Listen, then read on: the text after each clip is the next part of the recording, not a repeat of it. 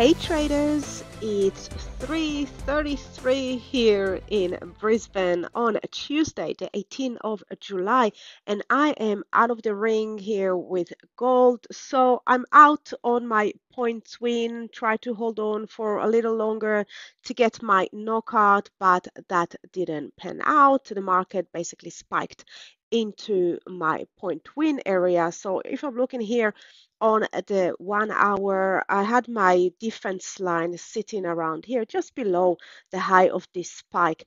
We came back up. There was a touch here on the level of my point swing, pushed higher and made an equal high. Then we came lower, couldn't push higher.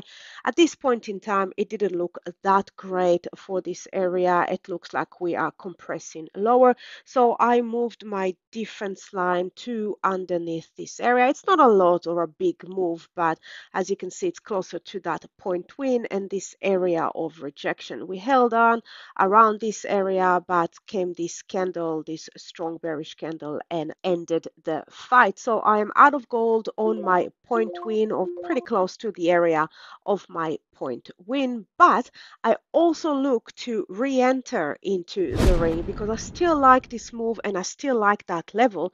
And if we'll take a look on the daily chart, we could definitely see a pullback to test this level from above. So right now we are in an uptrend, and if we'll get a pullback to test this area, I'll be looking for any signs that the pullback is over and looking to take this one once again. So for those of you who've been in a knockout trader for a while, you know that I like doing that, rehammering the same market again, pretty much on the same level. We've done that with dollar yen and potentially another opponent to get a double fight in the ring with. So to summarize my fight plan for the second round of this opponent, I am looking for a pullback to test this strong level, still my purple line, the 1935 area.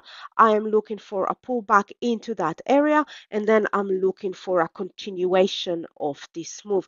Now, because this area is already worked, we can see because of all this activity right here, then my point swing, let me just take the same pink line, my point swing is going to be closer here around the 1965, so closer to the high of this consolidation, and I'm going to keep my knockout area at the same level at my green line, the 1980. So I'm looking forward to re-enter the ring with this shiny opponent and looking to get the knockout this time.